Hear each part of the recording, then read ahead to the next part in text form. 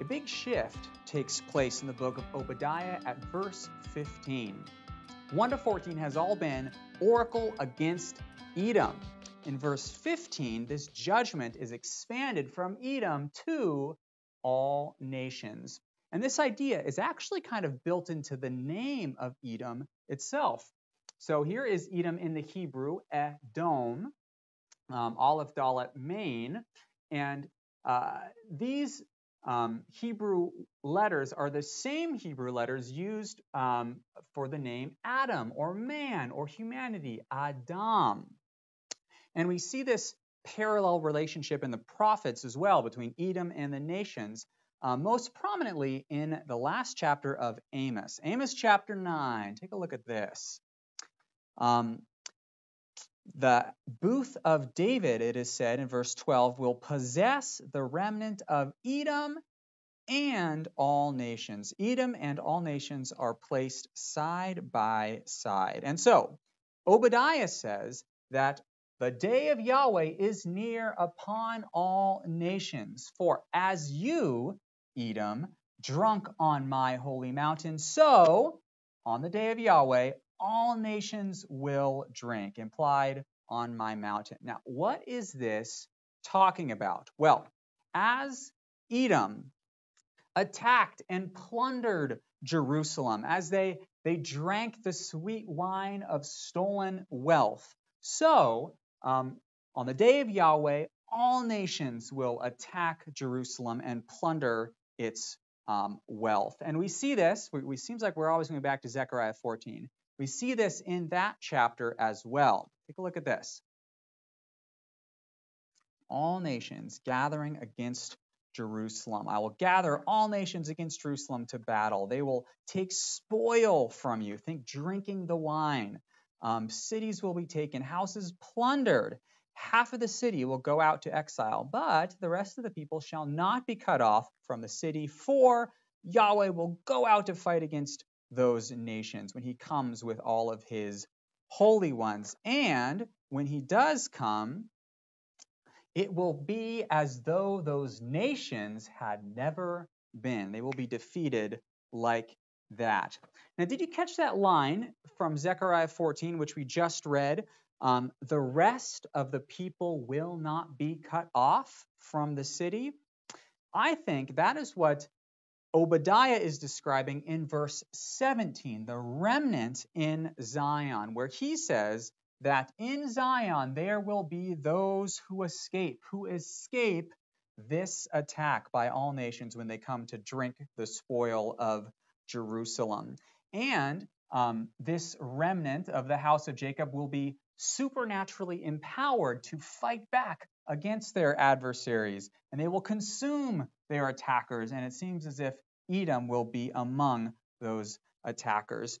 And when there is no one left to threaten Jerusalem, Zion will be called holy. It will be holy again. The times of the Gentiles will be fully and officially over. No one left to trample over the city. And on that day, the kingdom will be restored to Israel.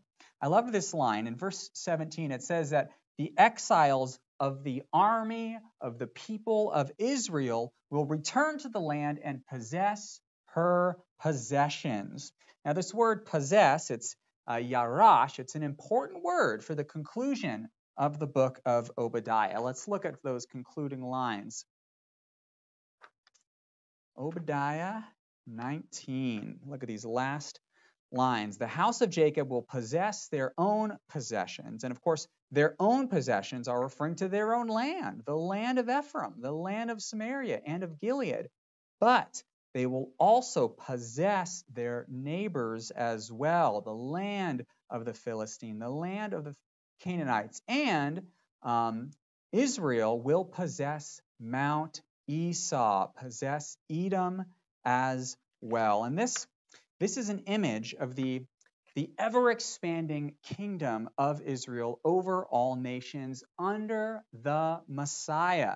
Remember from Isaiah 9, verse 6 and 7, for to us a child is born, and the increase of his government will see no end.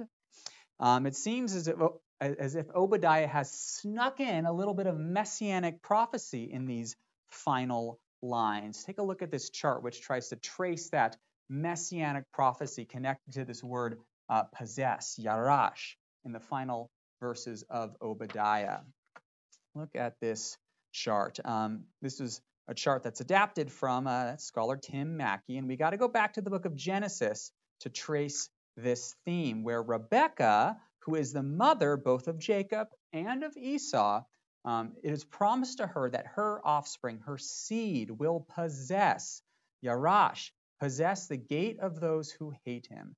Now, who is it that hates the seed of Rebekah? Who is it but Edom? The Balaam prophecy in Numbers 24 is going to focus in on this seed.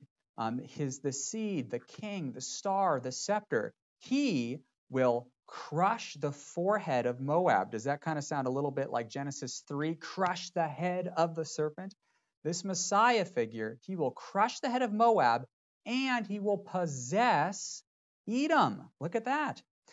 We already read this line from Amos, but let me point out now that the book of Amos comes right before Obadiah in the book of the 12. So there's an intentional relationship between those books. And in the final lines of Amos, right before Obadiah starts, it says that the fallen booth of David will rise again, and he, the Messiah, will possess the remnant of Edom and all the nations who are called by my name. And then Obadiah is going to bring it all together, reminding us that even after the defeat of Jerusalem and its plundering by the Edomites, that Edom must fall before the kingdom of God can be established, but that the Messiah, he will rule over Mount Esau.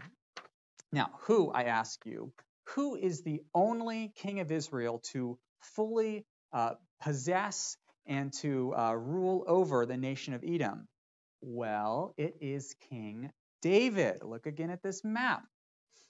The full extent of the kingdom under David and Solomon. It included Ammon, Moab, and Edom.